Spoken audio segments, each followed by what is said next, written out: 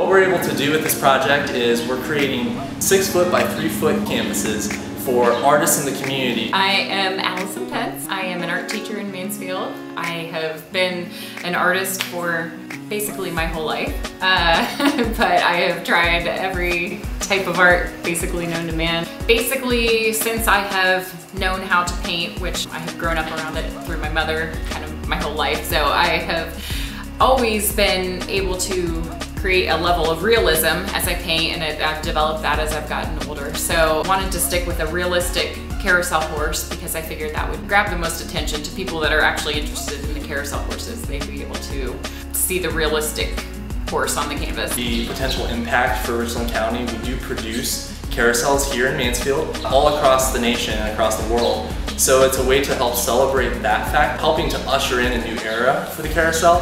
I wanted to also mix my own style of art in with it and use the fluid art on the sides to kind of add the abstract in with it as well.